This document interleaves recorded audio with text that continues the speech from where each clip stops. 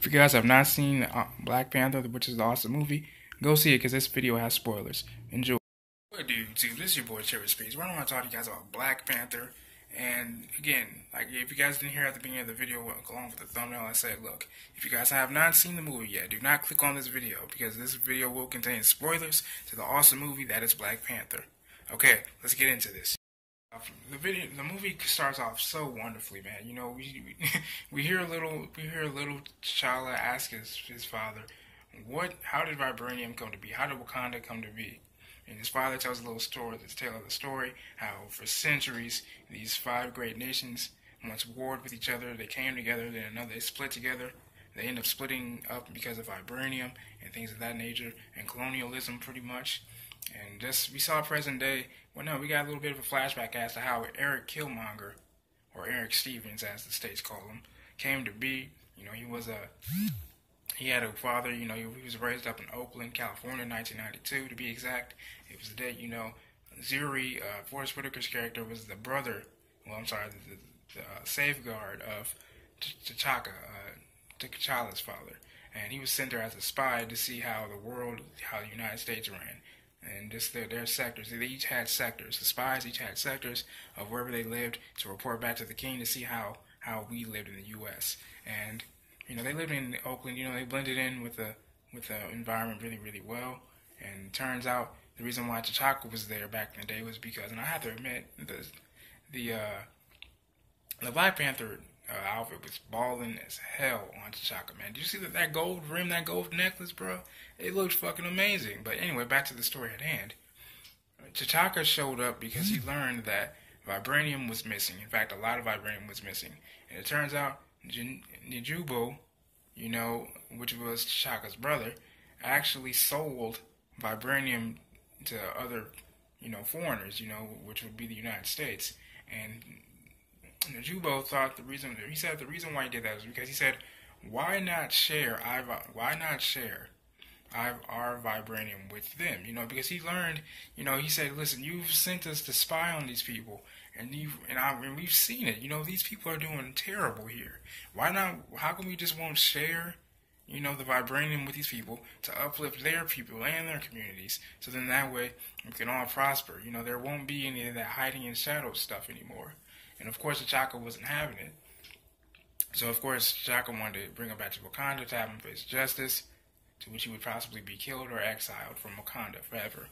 And of course, that didn't lead really well, as Zuri told T'Challa. He said, look, I was there. Your father had to kill your uncle because he sold that vibranium to people in the United States, outside of Wakanda, and he had to be dealt with.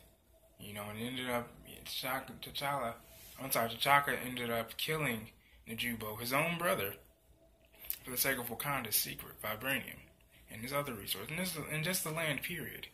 And really, I think that's, you know, it was when the little Eric Killmonger saw the spaceship fly over that he ran upstairs, you know, and he saw his father there dead, lying there dead, with panther claws in his chest, as he later quoted while fighting T'Challa and meeting him for the first time, his cousin at that, which I find, which is even more distressing, which is even more bad and more sad if you ask me. But as we carry on, you know, we go to present day, the aftermath of the killing of T'Challa, you know, during Captain America Civil War.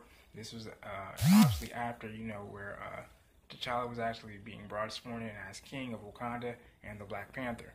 You know, the ceremony was really dope. Every one of the 5 tribes, you know, came together to celebrate him as the new king. And I just love Letitia's, excuse me. I just want to say, I just really love Letitia Wright's acting skills. She's a brilliant actress. Angela Bassett as well, Forrest Whitaker, Chadwick Boseman, Michael B. Jordan, the whole list. They all did a great job. But I love how Letitia Wright brought Shirley to existence. Her swift intellect, quirkiness, her punchline, her one-liners were just on top of it, and it was freaking amazing, and I loved it from top to bottom. She even said, "What are those? Like, what are you wearing on your feet?" And you know, T'Challa was like, "Man, girl, you need to check these out." These are my ceremony sweaters. You know what I mean? Like, let me these are my ceremony shoes. You know, she said, why are your feet out? You were the king. He said, look, so people can kiss them. Like these are my sandals. She's like, look, I even gave you these new shoes. I call them sneakers. You know, because you get to sneak up. Okay, yeah, you get it. So I like that brother and sister sense of humor they have, man. It was really, I love seeing that bond that they have. But, you know, moving on, you know, and I actually learned that during the ritual battle, actually, T'Challa's actually stripped of his Black Panther powers, which is rightfully so. I mean, you wouldn't want to have a ritual challenge, you know, for the throne. You know, you have a pretty good advantage. You know, you're the Black Panther. So Zuri, you know, takes the same heart-shaped herb that gives him the power of the Black Panther, you know, and he drinks it again for it to get out of his system. You know, it's kind of like that Venom take that we saw with Tom Hardy in the Venom trailer. But he got, you know, he took the power of the Black Panther away. He won his ritual challenge, and now he's the King of Wakanda. Moving on, we see London, UK, where Eric Killmonger, Michael B. Jordan's character, is. He's looking at the North. He's looking at the African. It's in the African Museum, and he's looking at all the different artifacts. The ladies there, tour guides there. She's talking them through it. He said, "Okay, what about this piece? I just like it really, really well." Turns out to be vibranium. Ulysses' grain, claw is there. Of course, he wants to nab it, get the vibranium, and things of that nature, and so forth. Turns out he has a new arm. You know, he's made out of vibranium from when he was actually in Wakanda some time ago. You know, he used that little arm cannon as a weapon, handled his business. But then they also tracked him down as present day as king. You know, and they tracked him down pretty much in, I believe, in South Korea, I believe. And, you know, they're at a pretty good party, you know, things like that. They were tracking down Ulysses Claw.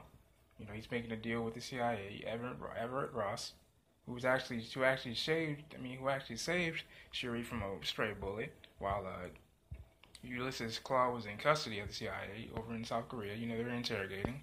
And, you know, he was saying all these different things. You know, with the new tech that Shuri created, they were listening on their little earpieces.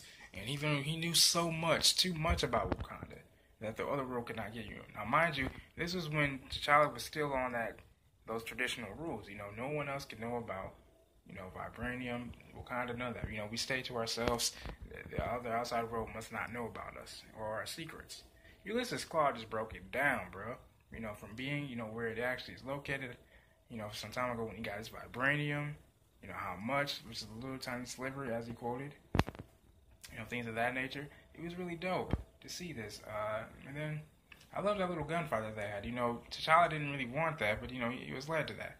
You know, the general was taking names, kicking ass, things like that. You know, Shuri's new inventions with, you know, as we all know from the trailer, the suit absorbs all kinetic energy and then pushes it back out. We saw that in the trailer as well. A really dope car chase scene. Eric Killmonger, you know, doing his thing. Actually, when he actually took the throne, it really shocked me because he killed Zuri right in front of him. He said, and he was talking to T'Challa. He said, "Listen, I'm not one of your people now." You see, it was then after that it was pretty much going to be a ritual battle a ritual challenge, to see who would be the new king of Wakanda. Of course, T'Challa, you know, accepted it against his mother's wishes and many others of the Wakandan Congress, is what I call them. So they face off, you know, and of course, you know, T'Challa fights dutifully. You know, he tries his best. Of course, he stripped of his Black Panther powers rightfully. So I mean, you don't want to have a big advantage like that. So it was only then until, you know, pretty much Eric Killmonger defeated T'Challa and threw him off the waterfall, to which presumably his mother and his sister and his girlfriend was ex at the time, Nevaeh, thought that he was actually dead. It was then until and this is funny how full circle things like this happen. The man that T'Challa defeated for his first ritual challenge as king of Wakanda, one of his workers actually found T'Challa at the end of the seabed. So he brought him in, put him on ice. It's the only thing that was keeping him alive. So before Eric Killmonger destroyed all the heart-shaped herb, he said, no, burn that shit. Whenever I tell you to do something, do it. So he pretty much burned all the rest of the heart-shaped herb. That's until Nevaeh actually came into that same area where the heart-shaped earth was grown and everything. She took one of them, put him in, put it away and saved it for T'Challa. Rightfully so. Great. And then actually, Forrest Whitaker's character Zuri actually ended up dying in the sake for to sacrifice himself for T'Challa. Am I saying no? That's enough because Killmonger was about to kill T'Challa, and he said no, kill me. I'm the one that you want to kill. And then he actually Killmonger actually did that. He killed him right in front of T'Challa, which actually sent T'Challa in a very blind rage and really got him off his game. To which resulted in what I just mentioned. He threw him off the waterfall and pretty much, presumably to the eyes of his mother and sister, killed him. Which then claimed him as, rightfully so even, the new king of Wakanda, because he's actually the cousin of T'Challa and the nephew of T'Chaka. Because if you recall, his father, Janubo, was the little brother of T'Chaka, who then, because T'Chaka came over to Oakland, California back in '92, sorry, to confront him about Janubo's dealings in stealing vibranium and selling it to the United States of America, people there. Because, Janubo thought that, listen, we need to stop hiding ourselves. We need to stop cutting ourselves off from the world.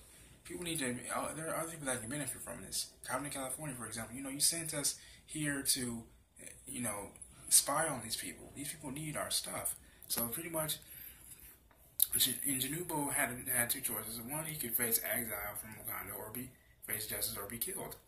So he didn't want to go back to Wakanda and face that ridicule by his own people. So he tried to kill Ziri, and which resulted in T'Chaka defending Ziri's honor and killing him. Now, mind you, while now as T'Challa's being awoken by the heart-shaped earth, he goes to see his father in the spirit plane. While he's there, he confronts his father and says, "You were wrong. You shouldn't have abandoned that boy. You should have brought him up. You should have brought him back to Wakanda, so then this whole thing could have been avoided." But T'Chaka thought, he was doing the right thing. All the past Panthers would have done the same thing, as we all learned. And T'Challa said, "You were all wrong. You were all wrong. You should have never done that." Now, it actually surprised me because I'm like, oh, snap. Because I grew up in that kind of traditional family setting as well, where you respect your elders and things of that nature. So to hear T'Challa do it, I was like, oh, snap. At the same time, I'm like cheering him on. I'm like, yeah, that's what I'm talking about. Say what you gotta say, bro. Like, you know what I mean? So I understood T'Challa's point of view and the elders' point of view as well. So it was really cool to see that conflict actually come to an end. But now, if you recall during the beginning as well, T'Challa really wasn't ready to lead per se, because he wouldn't be able to lead Wakanda because he would be without his father. But his father gave him wise words. He said, "Stand up, son. You are a king now." So this is what happened. So now I believe T'Challa's father now understands his son a little bit more as things went on. Towards the end of the movie, pretty much T'Challa actually buys the childhood home of Eric Killmonger and uses it as a Wakandan, I guess, resort or museum, if you will, for other kids around, in that area of Oakland, California. The kids saw the ship, they thought it was really cool, they wanted to chop it up, pieces the ship up into pieces and sell it on eBay.